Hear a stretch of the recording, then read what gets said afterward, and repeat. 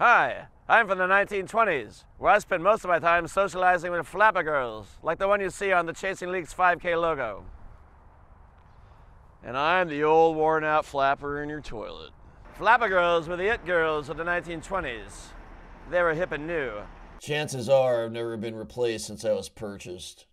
It's been a long, hard life. Flapper girls loved dancing to jazz music. It was the bee's knees. I make your toilet run for no reason. It's like having a swarm of librarians in your bathroom all night long.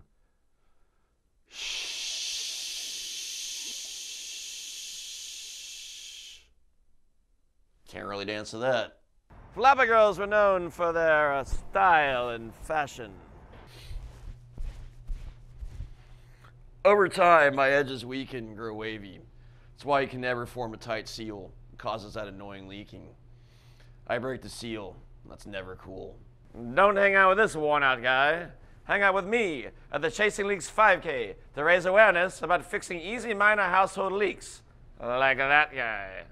Sign up for the Chasing Leaks 5K at www.savefortworthwater.org, sponsored by the City of Fort Worth Water Department, the Fort Worth Runners Club, and the Environmental Protection Agency for Fix a Leak 2016.